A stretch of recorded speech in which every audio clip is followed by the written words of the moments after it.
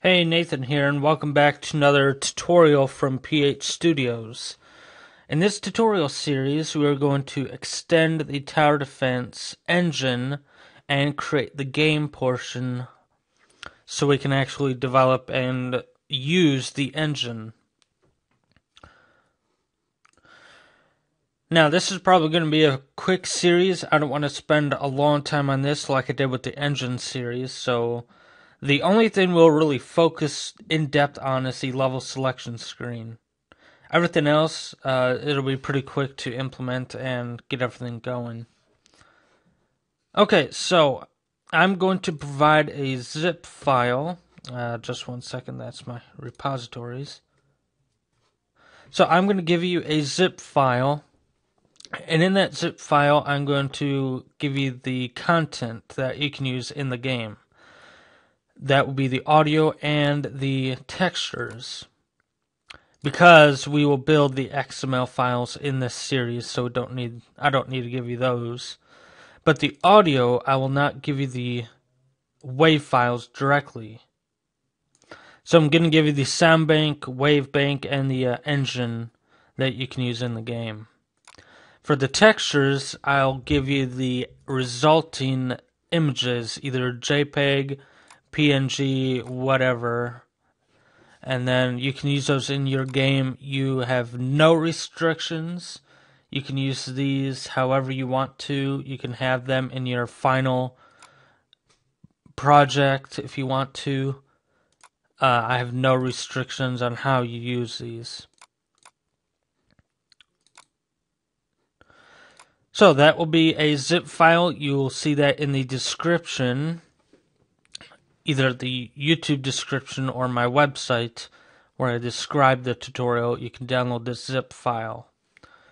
So this tutorial will just be getting everything set up, and I'll discuss two ways to start the game development.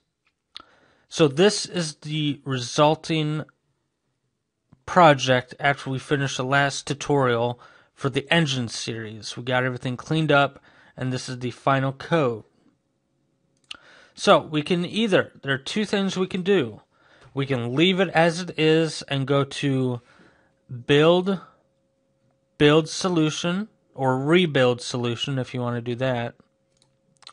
And that will rebuild everything, and you go to the output window and you'll take that DLL and you will take that and create a brand new project for your game, and then you'll reference that DLL and then use that in your game.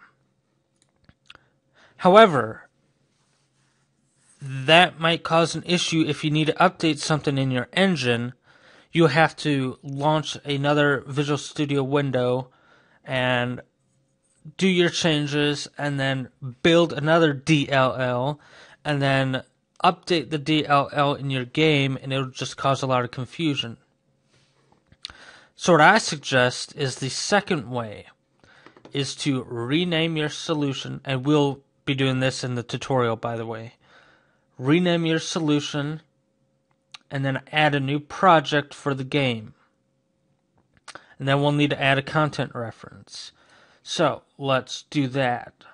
Let's rename the solution, and we'll take out the engine.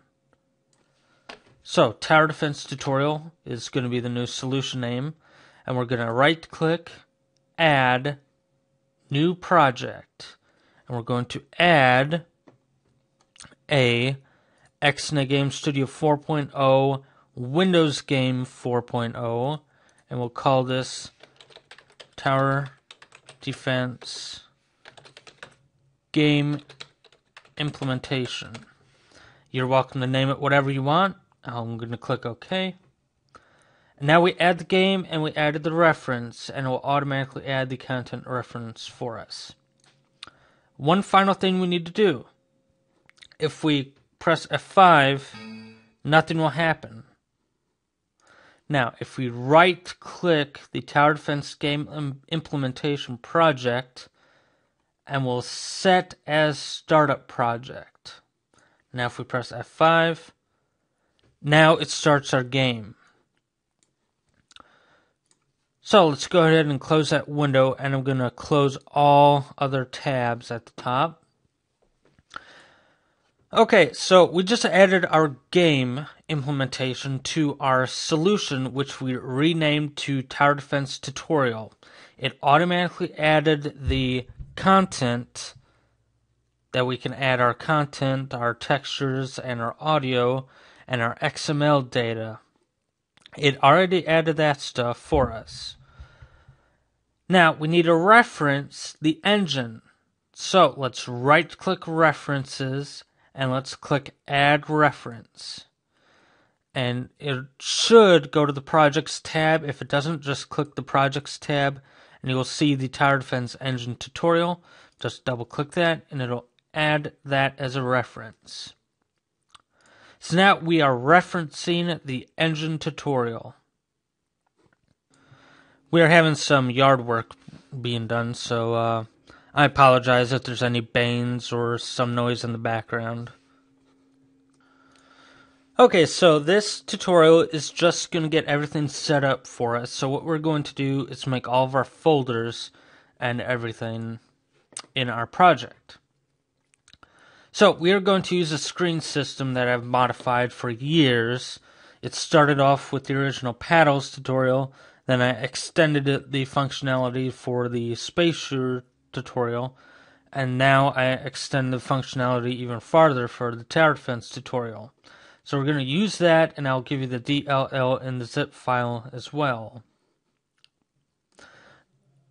So for now, let's just build the folders. So let's right-click our game implementation. Let's go to Add New Folder.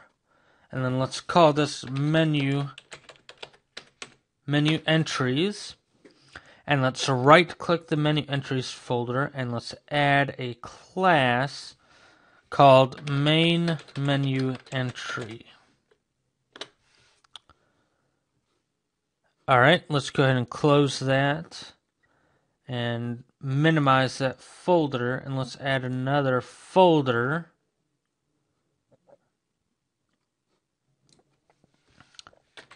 And let's call this one Screens. Now we're going to add several classes here. So we're going to have a game over screen. And let's just keep on adding classes. Help screen.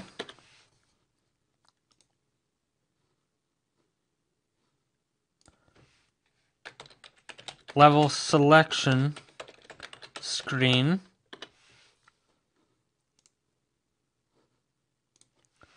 Main menu screen.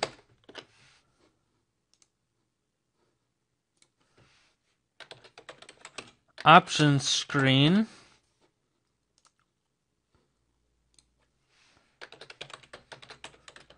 Pause screen.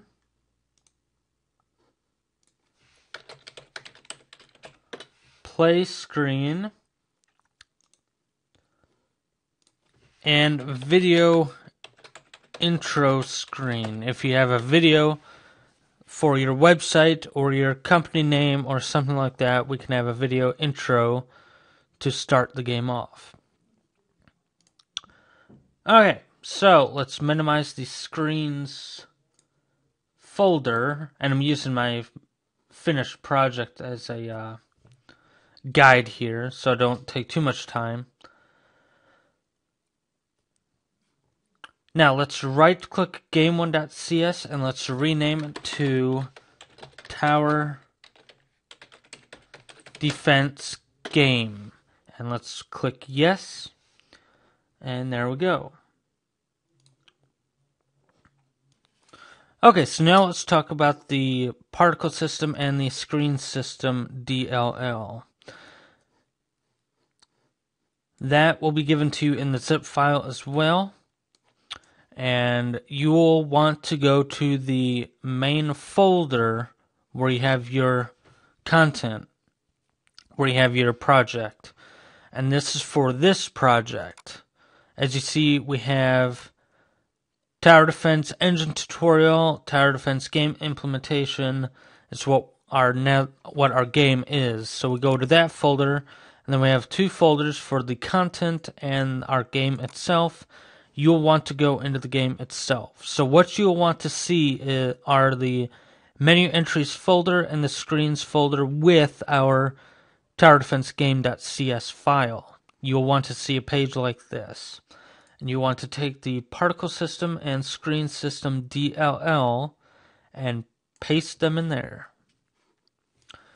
Once you do that, let's go back to Visual Studio and let's right-click References in our game implementation project. And let's set the Add Reference. And now let's go to the Browse tab, and we have our two DLLs there. So you can click one, hold Shift, click another one, so we load both of them. Once you do that, they will both be loaded. You can see them in the references list. Particle system and screen system. Alright. So let's work on the content project. So let's add a few folders here for audio.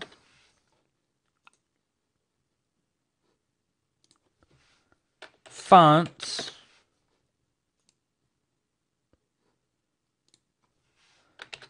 Maps.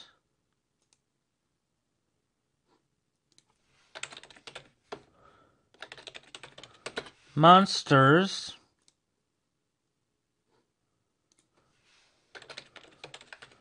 Textures.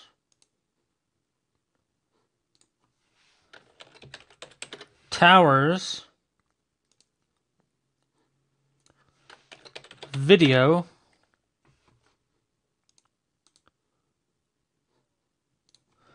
And wave. I'm just going to take away the S there in videos. So we have audio, fonts, maps, monsters, textures, towers, video, and wave.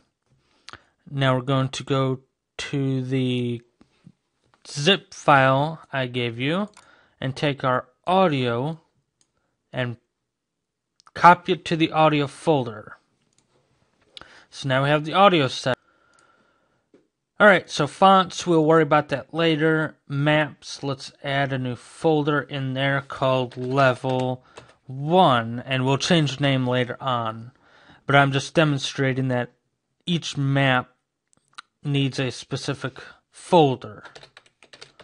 So Level 1, Level 2, those are two different maps. They need to be in a separate folder for it to work. Monsters, we'll get to that later as well. Textures, let's go back to the zip file and let's copy all these folders and paste them in the textures folder. So now we have all these textures in our project. And you can tell if they're in your project by clicking one of the assets and looking at the lawn full path. So it's in my project right now. The towers folder, let's right click and add a new folder for bullets. And that will be everything. So those are the folder structures we'll be using. Alright, so that's it for this tutorial. I know it's probably not a fun tutorial, but we got all the groundwork done. And next tutorial, we will build the Tower Defense game file and get that ready to go. And then we'll worry about the individual screens and stuff later. Okay, so I hope you enjoyed this tutorial. Stay tuned for more Tower Defense tutorials. This series will probably be around 8 episodes or so.